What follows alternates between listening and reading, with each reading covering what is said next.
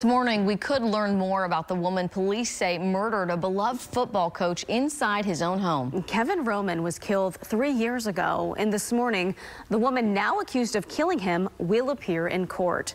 Channel 2's Vincent Crivelli has been tracking this story this morning in downtown. So, Vincent, bring us up to speed.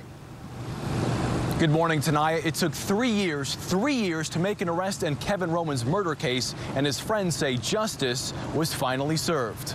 LeDetrick Davis says his friend Kevin Roman, a beloved football coach for Clear Lake Christian School, was a pillar in the community. Gosh, you hear those stories of superheroes.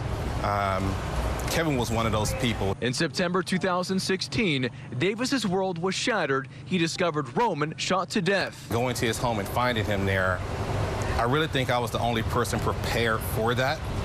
And the years that come after that, these 3 years, I've kind of held that strength for everyone. After 3 years, Davis felt the case went cold until now. Prosecutors say 32-year-old LaQuinta Johnson confessed to shooting Roman. Manner of death was homicide caused by multiple gunshot wounds of the head, neck, chest, back, and upper left arm. Prosecutors say Johnson and Roman briefly dated. Channel 2 uncovered Johnson has a criminal record dating back to 2005 with multiple arrests, including a felony conviction. Davis says this arrest brings closure, but it doesn't heal the wound.